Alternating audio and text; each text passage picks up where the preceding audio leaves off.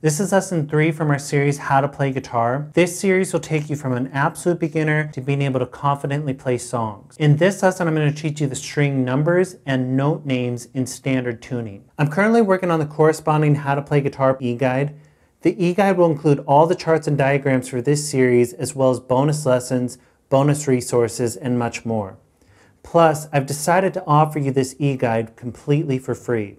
To learn how to get your free copy of the How to Play Guitar e-guide, click the link on the screen or look in the description below. So, like I said, I'm going to teach you the string numbers and note names in what's called standard tuning. And standard tuning is the most common way you're going to come across a guitar and how you're going to tune it. There are other types of tunings, but this is called standard for a reason. This is the most common way, and everything I'm going to be teaching you in this series is based in standard tuning. And most of the lessons you come across, even more advanced lessons, are going to be in standard tuning unless they're teaching something specifically in another tuning, which is much less common. And knowing your string numbers and note names are super important. It's one of the first things to learn and something you're always going to need to know, but it's especially important because you need to know this to tune your guitar. And I'm going to teach you how to tune your guitar in an upcoming lesson, and without this knowledge, you won't be able to tune your guitar. So first thing first is that there are 6 strings on a standard 6-string guitar. There are 12-string guitars and guitars with other numbers of strings, but 6 strings is the most common by far, and what you should be learning on as a beginner. And the first thing to understand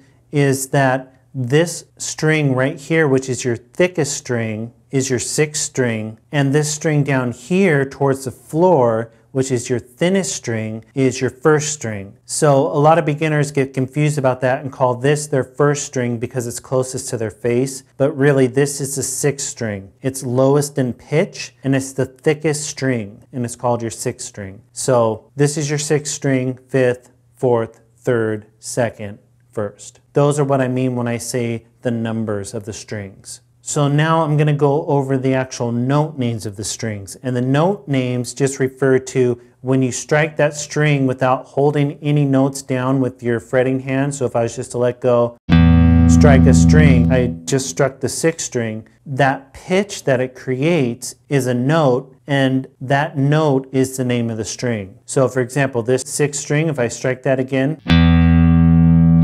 that's an E. So the 6th string is an E note. The next string down towards the floor, which is the 5th string, if I strike that open, that's an A. That's an A note. This is called the A string. The next string down towards the floor, which is the 4th string, if I strike that open, that's a D. It's a D note. It's called the D string. Next string down towards the floor is the 3rd string. If I strike that open, that's a G. It creates a G note. Next string down towards the floor is the 2nd string. If I strike that open, that creates a B note. So this is the B string. Next string down towards the floor, which is the 1st string. I strike that open.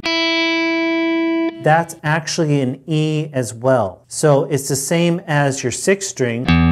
That's an E. And that's an E. But they're what are called different octaves, and we'll get into that in later courses, but it just means that this is a lower pitch than this, but they have the same names. So every note you find on your 6th string when we get into playing notes on the fretboard is the exact same. It's mimicked on the 1st string. So again, it's your 6th string is E, your 5th string is A, your 4th string is D, your 3rd string is G, your 2nd string is B, and your 1st string is E again. And there's a little device you can use to memorize the note names, and one that I always use is Elephants and Dogs Grow Bigger Eventually. There's other ones like Eddie Ate Dynamite, Goodbye Eddie, and I've heard quite a few others, but for some reason I've always used Elephants and Dogs Grow Bigger Eventually. So E for elephants, A for and, D for dogs, G for grow, B for bigger, E for eventually. So for practice, just memorize your string numbers and note names. Like I said, it's super important for everything you do on guitar, and as a beginner, it's super important because, like I said, that's how you're going to get your guitar in tune. So those are the number of the strings and names in standard tuning. In the next lesson, I'm going to teach you how to choose a pick and how to hold it. So thanks for watching, and be sure to like, comment, subscribe, and keep moving forward.